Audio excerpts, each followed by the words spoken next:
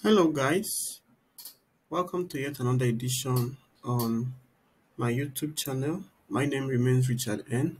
And today we'd like to take a look at another powerful lead generation tool called Apollo. Well, this is just another opportunity for us to learn something new because over the past couple of days we've been learning about CRM tools, we're learning about project management, task management tools.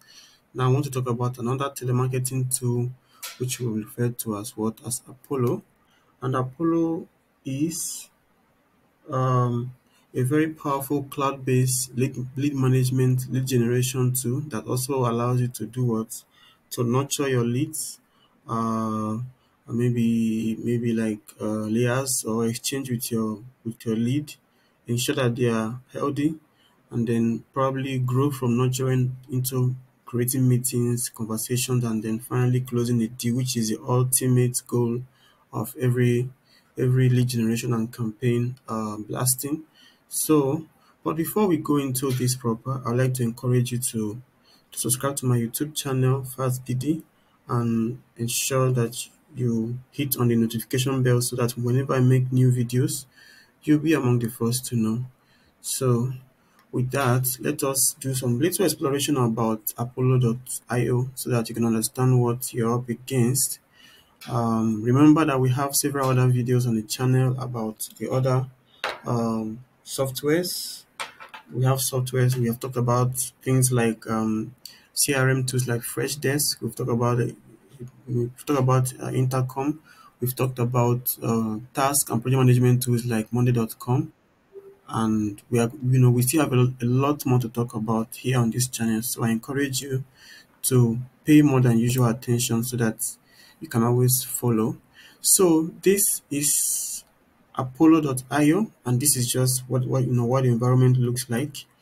Like I've always told people, Apollo dashboard is divided into four different segments, which are the prospect and enrich, we have the engage, we have the win and close, we have the tools and workflows. And within these sections, there are several features that are going to help you generate that powerful lead that you're going to use to market your products, to blast your campaigns, probably to maybe to meet new potential new customers and then have sales for your business, services or products. So this is one tool you really want to pay attention and follow up as it is very, very interesting to use. So this is your homepage, and this one gives you an overview of what you've been doing for the last times that you've been here. Here you see the analysis of the emails you've delivered, of calls you've dialed, and here it tells you the percentage of emails that were opened, percentage of emails that were responded to, percentage of emails that people that your people were interested to. Then it tells you the calls that was connected, the positive and what the average duration for the different calls you've made. And then below here you have the recent replies, which categorizes everything into people that are willing to meet you. Maybe as soon as you send out your campaigns to the leads you generated, maybe who among the leads generated is willing to meet, who is able to follow up, who is being referred to other people, and then who is not at the office at the moment and all of that. So we also have the recommended prospects, which are other leads that Asana automatically recommends to you. And this is one thing that I really find so interesting about Apollo.io. And then we also have this tool, this feature that is called message optimization, which allows you to optimize the message in such a way that it will appeal to the receiver. And then we have task and alerts. And that is all about the home or the dashboard. Then we have the prospect and enrich section, which is where the main magic happens. Now, when you are in Apollo.io and you want to look for people that you want to maybe reach out to with your products or campaigns, this is where you're going to start the process. This is where you look for them, you build a list. Maybe you can enter their name, or you can search through their persona. You can use their name to look for them. You can use their job titles. Maybe you want to meet, or maybe your campaign or your product is targeting all managers, all HRs, or all CEOs, and all of that.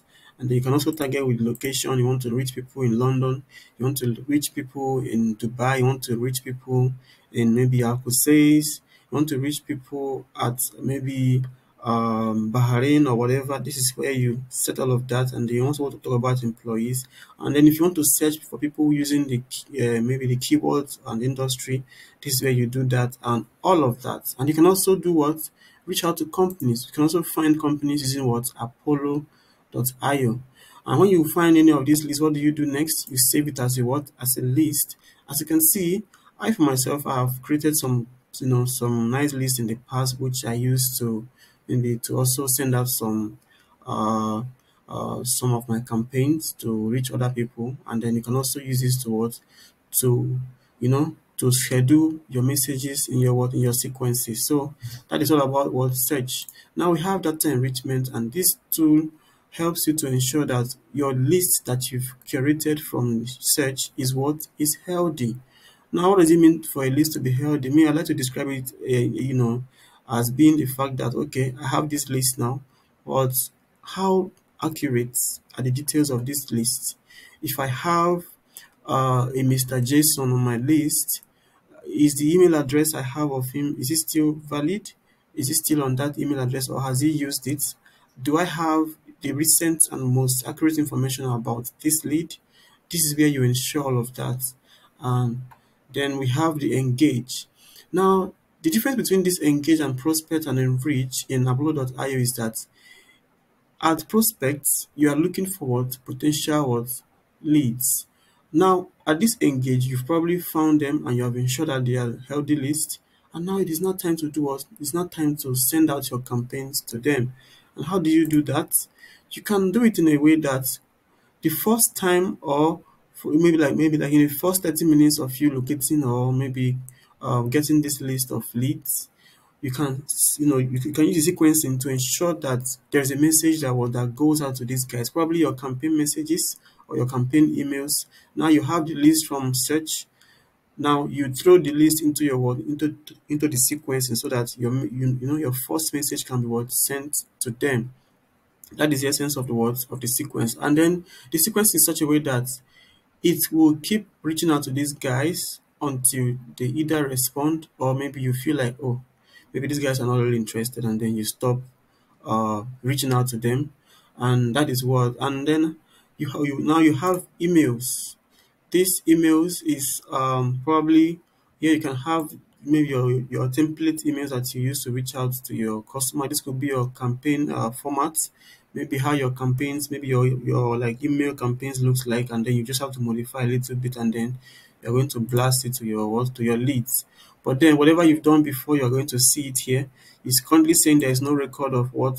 There's no record found, which means that this account hasn't sent any mails, or maybe nobody has responded to our mails in the past. Because from here now you can see that we have total is 0, we have scheduled is 0, we have delivered is 0, we have opened. Of course, this is for you if you are in the premium or for the paid plan, but because it's just for training, and we are just on the free or trial plan, so there's actually a little that we can do about you know just with these tools. So we also have the calls. Don't forget that this is still engaged, and we are trying to engage our customer to the point where they can actually we are trying to engage our leads to the point where they can become actual customers or users or subscribers. And so we can either use mails or we can use calls. And then you see the calls are not really available if you're on the free plan. So you have to do what? You have to ensure that you choose a suitable plan for your kind of business, and then that is when you can see the full functionalities, the full features in action on Upload.io.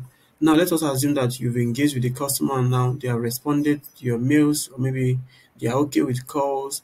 Then we now advance towards to win and close. Win and close brings you and that lead closer towards to having a meeting, conversation, and then finally the deal. So this win and close is when a customer has actually responded to your mails and has actually done what? Agreed to a what? To a meeting. Probably the meeting is all about telling him more about the product, telling him maybe or how things to do, maybe the features of the product and all of that. And then probably They are now saying, okay, I'm interested in this product. I'd like to know more. Now, at this point, what do you connect? You see, you have connect your calendar.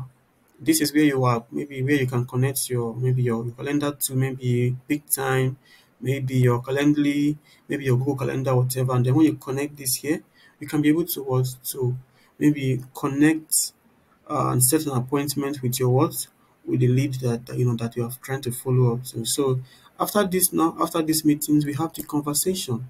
So just just as you have nurtured this list from the from the inception, going through sequencing, emailing and calling, now you've scheduled a meeting, and then these conversations is where the meeting actually happens properly. And as you can see, the most obvious tools here are meeting tools like your we have Zoom, we have Google Meet, and then we have Microsoft Teams. These are the basic tools that you can actually use to engage with the what with the customer, and then have a conversation about the products, the services, or maybe the solutions that you are offering.